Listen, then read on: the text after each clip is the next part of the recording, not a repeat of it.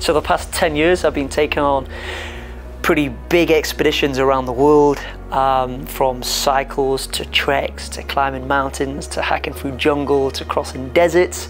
But the most recent world first was actually a China expedition called Mission Yangtze, and that was an attempt to become the first recorded person in the world to walk the entire length of the Yangtze River. And the Yangtze River is the biggest river here to run through a single nation and third biggest river in the world at 4,000 miles, and it took 352 days to complete. Only completed it 3 weeks ago. Very skinny, I feel, very skinny. I've lost a lot of weight, but I'm feeling good mentally and physically. Age 19, I set off traveling. And you know, the first few weeks were great, but I realized I was very much on the beaten track. You know, I shared the same photos, stories and experiences as all of the rest of the travelers, which was great, and it was fine. I was meeting people from all over the world, which was awesome. But I found I wanted to create my own sort of stories and unique experiences. So the first adventure, which I believe was the catalyst, was when I was in Cambodia. You know, we had to look after our money, so we were on a shoestring budget, so we didn't want to spend on buses and, you know, all of the overland transport, so we bought a bicycle.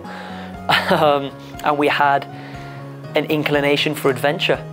So the bicycle cost us about $10, and we ended up cycling Cambodia and the entire length of Vietnam. Very reckless at those early stages. You know, just think on that cycle, we had no pump, no puncture repair kit. We were hit by mopeds, dodged by lorries, chased by dogs.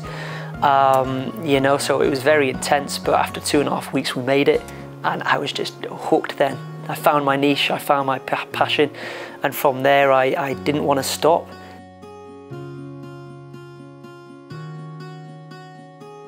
And Mongolia was in 2014. That was my first world record expedition, and that was to attempt to become the first person to walk completely solo and unsupported. That was the record across Mongolia. So carrying everything that I needed to survive on a trailer weighing 18 stone or 120 kilograms. And that was 3 weeks over the Altai Mountains, 5 weeks across the Gobi Desert where I almost lost my life, and 3 weeks up through the Mongolian steppe. 1,500 miles, taking 78 days to complete. You know, a massive journey with many stories, but you know, that was the sort of catalyst then to this kind of career. It got really lonely at times, yeah, for sure. I think I went over 8 days without seeing a single human. And the Gobi Desert was the most challenging though, and that's the time I really needed someone or something. I ran really low on water. The heat exceeded 40+ degrees Celsius. There was no natural shelter, there was no breeze. And over the coming weeks, my water was getting lower and lower. From severe dehydration, I was hallucinating, I was delirious, and I almost felt my organs drying up. I was in a real bad way. I won't go into major details, but I was in a real bad way. And actually the only sort of respite I could get was hiding underneath my trailer that I was pulling behind me. And it was when I was resting that I realized if I continue resting, because it had gone on for weeks now, and I now had 4 days to get to the next water source at my worst state. So I realized if I continue to rest under the trailer and don't keep getting up and pushing on, I'm gonna quite easily die out here in the Gobi. I would get up, I would strap the 4-point harness trailer back onto me. It was now sinking in the soft sand because of the desert, so I was leaning 90-degree angle completely forward for 100 meters before resting again for another 5 minutes.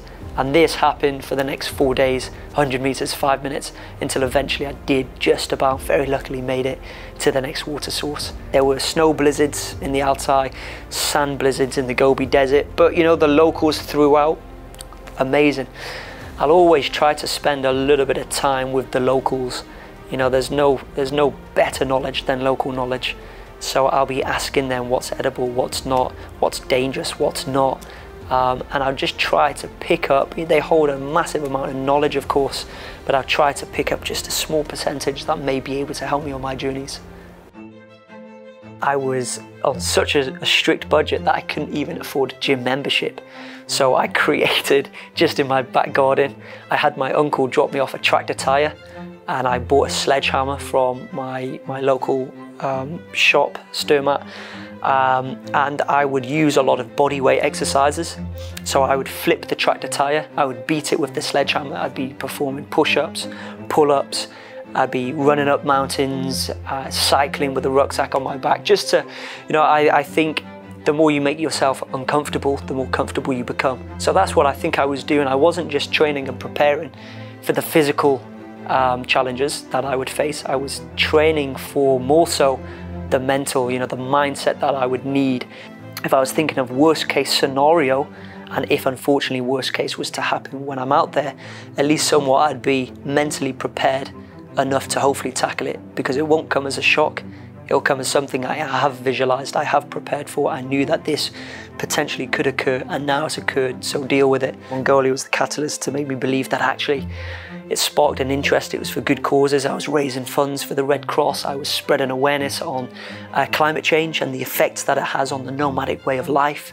So I wanted to use the publicity that my expedition would generate to actually shine a light on the real unsung heroes, which is what they are. These are the real guys grinding voluntarily with no coverage, working hard, often risking their lives to protect the environment. At the end of the expedition, go back in and help be a voice for those who don't have a voice, or help be a voice for those who really need protecting, who need more awareness. Madagascar is an island often forgotten about.